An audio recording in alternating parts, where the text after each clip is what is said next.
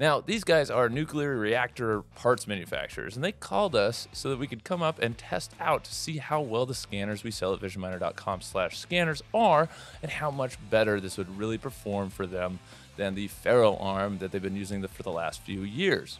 So we went over to their place to showcase exactly how it would work in their workshop for this demo. If you're starting a business or something, this is something you can do. If you have one of these scanners and a good laptop, you can go anywhere and provide a scanning service and make a good living just with one of these scanners.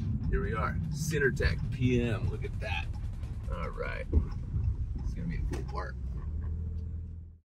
We actually brought the Einscan HX and the Freescan combo because they're both super fast, very accurate, and very versatile. They're like the Swiss Army knives of 3D scanners with their blue lasers, structured light, and infrared. They're perfect for the tricky stuff in these guys' nuclear reactor parts. From the metallic, shiny, dark surfaces that you might encounter in a machine shop like this, it should get all the information without a problem.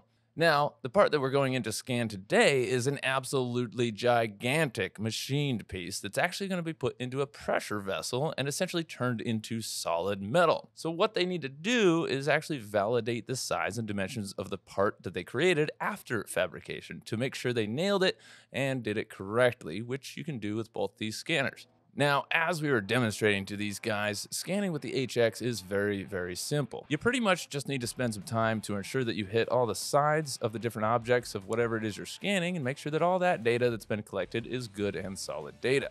When I'm using structured light mode, I want to pick an area that has some features as my anchor point. So then if I scan over here and it loses tracking, I can come back to where it knows where it's at. So I'm just going to hit go.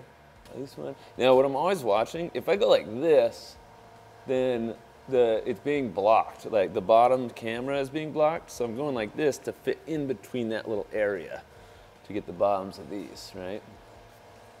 So it's auto exposure. It's going to tune the exposure of it real quick. So it takes a 5-second preview and then it's success. So now I can just boom, I can just start gathering data. If you're scanning something this large, you're at about the limit of the volumetric accuracy. So when you get start at the center, you go out 1 meter, it's accurate. 1 more meter, and it's plus or minus like 0.01 or 0.1 millimeters. So scanning something like this in 2 sections, maybe 3 scans, it aligns. If this process and technology sounds like something that would be applicable to your business, please check out our website or contact us. Shoot us an email, give us a phone call. We're happy to answer any and all questions that you may have so that you can make sure you're getting the correct scanner for your needs. Thank you so much for watching. Hit that like and subscribe. Have a positive rest of your day, and we'll see you on the next video.